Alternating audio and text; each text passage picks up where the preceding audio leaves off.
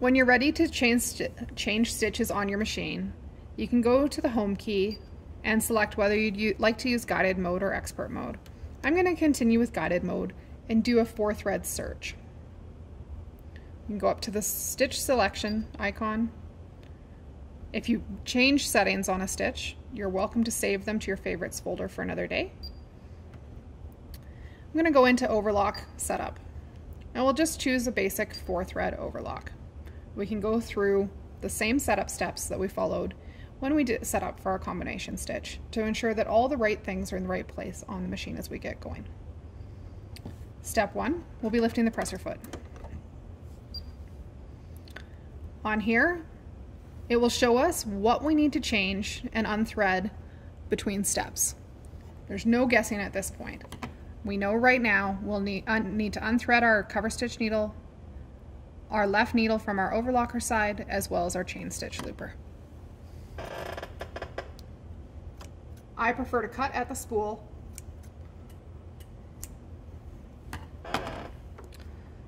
and gently with the presser foot up, remove the threads.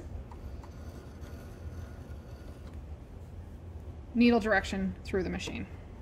As we're able to leave our serger loopers threaded, we don't need to worry about those for now. We're going to continue using presser foot C11 and continue with our presser foot pressure of 4. We're going to move our needles. To change your needles, you may want to open the door, and while we're at it, we'll get that second door open as well.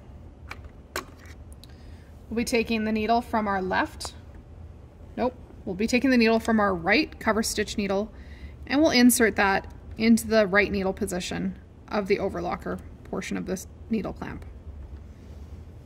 Gently loosen the screw and then retighten after you remove the needle. If you struggle to hold needles in place while you tighten and loosen these screws, your needle change tool is going to be your best friend.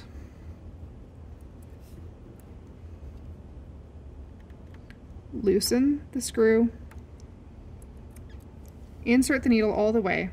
You should be able to see the top of the needle in the window in the needle block, and retighten the screw. These needles have flat backs, so they're easy to insert.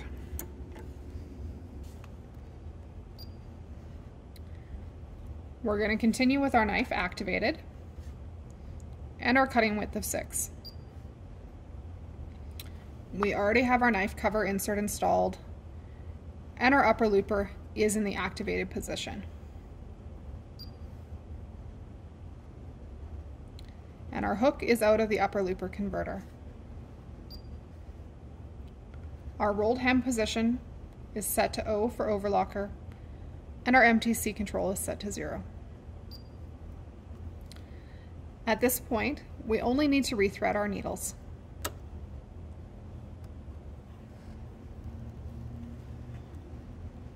Green thread guide,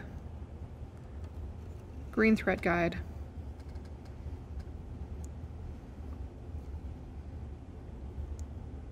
and our green is our right needle in this instance.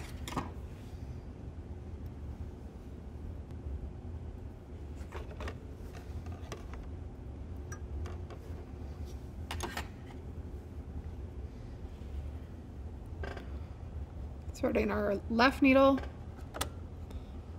floss it down through the tension, come across the front of the machine,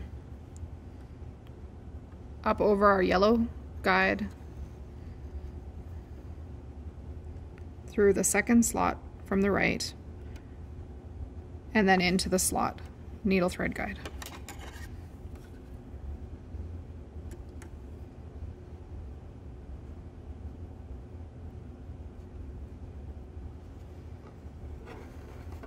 That was quick and easy to change. We're ready to get going. A couple hand wheel turns to ensure that everything is moving smoothly.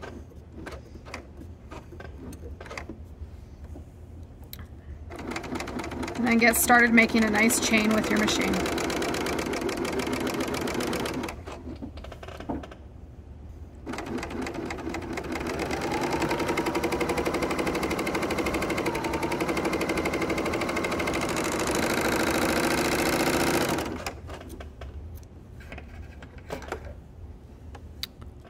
Our first 4-thread serge was quick and painless.